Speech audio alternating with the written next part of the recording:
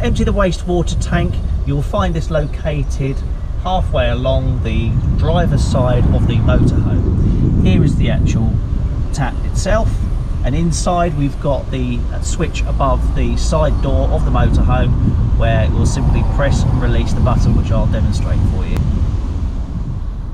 The wastewater button, as you can see here on the right, is above the side door of the motorhome. Now, to release the actual wastewater, simply press the button over a suitably designated wastewater disposal area, and you will see that the wastewater will come from the actual pipe that we showed you earlier.